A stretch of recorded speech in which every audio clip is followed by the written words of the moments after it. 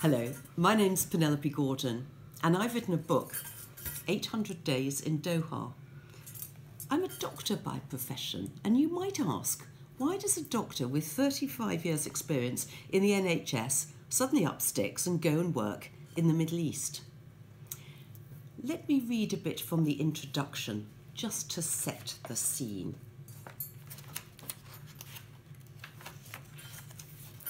Why would anyone want to go and work in Qatar? Asked one of our friends. Because we've been headhunted, I said. OK, said another. But why you, Penny? What do you know about the Middle East?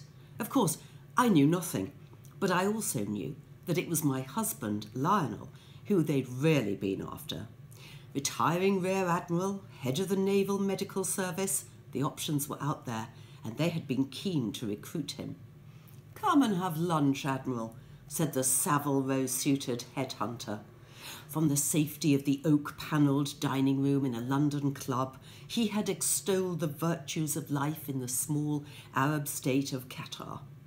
You'll love it. Good weather, your own pool, marble everywhere, very safe. No Arab Spring, because they don't need it. Strong persuasion, but Lionel had remained unconvinced. Well, I'll think about it and discuss it with Penny, he'd said. But you know, she's also a doctor, a senior player in her hospital. No problem. Have her send us her CV. They'll find her a job too. Nothing to lose. I'd sent in my CV and we'd waited. In fact, we'd almost forgotten about it. We'd begun to talk about sailing the boat to distant lands and having a grown-up gap year or two. Then the phone call had come. Lionel, they want Penny. Don't worry, they'll find something for you as well. A couple of visits to the Middle East and we were on. 2 job offers, both well paid, with a house included. After a summer sailing in home waters, we flew to Doha on 11th of September 2012. So what did we find when we got there? What did I write about in my 800 days?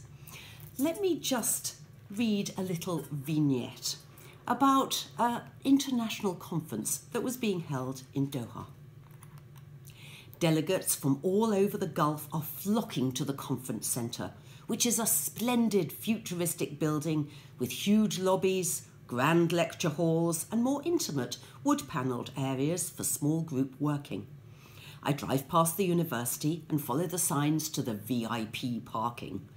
The uniformed security guard has a list, but doesn't check me, simply handing over a VIP pass and directing me to the special car park.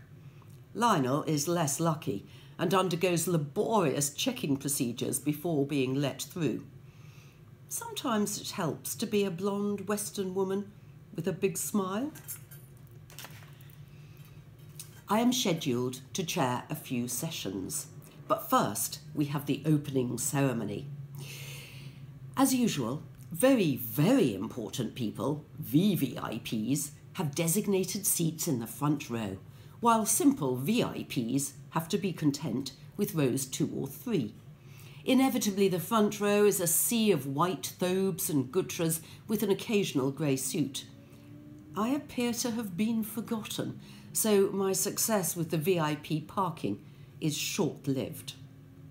I bump into a Qatari female consultant colleague who offers me a seat next to her, where we have a good vantage point of the great and good, most of whom she knows anyway. She is much younger than me and very beautiful, with heavily made-up eyes and fingers and wrists dripping with diamonds. I spy a hint of genuine Poochie print beneath her black abaya, and the official photographer spends most of his time photographing us both together while ignoring important Arabs and American academics. The second day, I bump into my new best friend again in one of my sessions. She is wearing a new abaya, which is the customary black, but adorned with lines of biker jacket studs along the sleeves and on the veil. She is wearing vertiginous heels and sporting a designer handbag. The effect is rock chick meets punk meets the Middle East. She looks stunning and she knows it. We are chatted up by a young man from a neighbouring country as we leave the lecture theatre.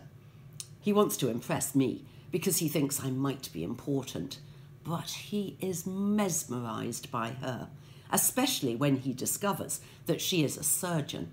She simply looks down her long aquiline nose at him, and he visibly crumbles. He hasn't a chance. So, if you want to hear more about our adventures and experiences in the Middle East, please buy my book, 800 Days in Doha, published by Chaplin Books, and the proceeds of the book go to the excellent charity St. John.